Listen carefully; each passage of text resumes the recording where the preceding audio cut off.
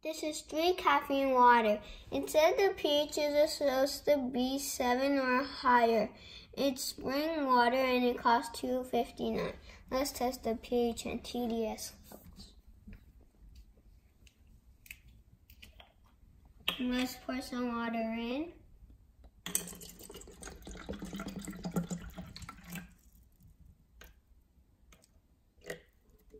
First, we're going to test the TDS level. If you want to buy this TDS tester, check the link down below.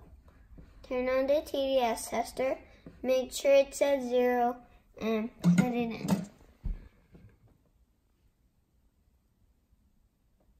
248. That is average tap water. Now let's test the pH level. If you want to buy this pH tester, check the link down below. Only do 2 drops. Let's stir it a little.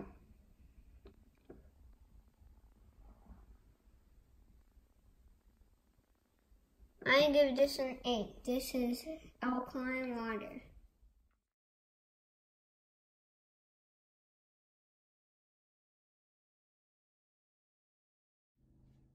Stay tuned, like and subscribe.